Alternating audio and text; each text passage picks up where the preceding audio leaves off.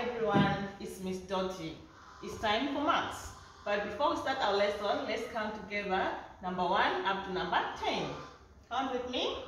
1, 2, 3, 4, 5, 6, 7, 8, 9, and 10. Well done. Now our lesson today will be pegging and matching. Here with me I have pegs and I have numbers. So we'll be matching our pegs with the numbers. Now let's start. Here we have 0. On 0 I'm not going to put anything because what? Because 0 means nothing. Here next we have number 1. We're going to put 1 peg. Let's count together. 1. Now we're going to put the peg here. Our next number is number 2. Now we're going to put how many pegs? 2 pegs. Let's count together. 1, 2.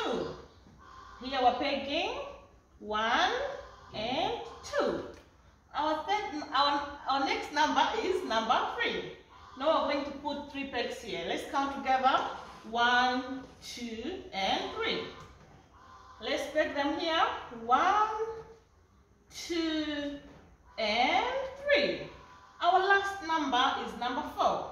Now we're going to peg 4 pegs on number 4. 1, 2, 3, and 4. Now let's peg the pegs on number 4.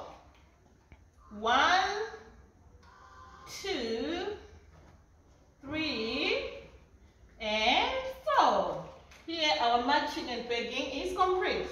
Now here's what I want you to do. I want you to write number 1 up to number 4 on a paper with Mom and Dad.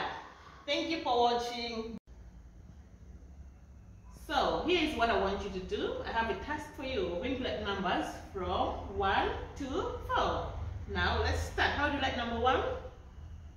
A close. Did you see that?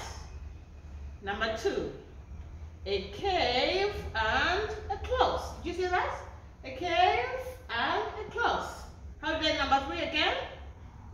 A cave and a cave. Did you see that? And then number 4. How do you write number 4? A 1, another 1 down, and a close. Did you see that? Thank you for watching. I hope you're going to do this with your parents. See you next time.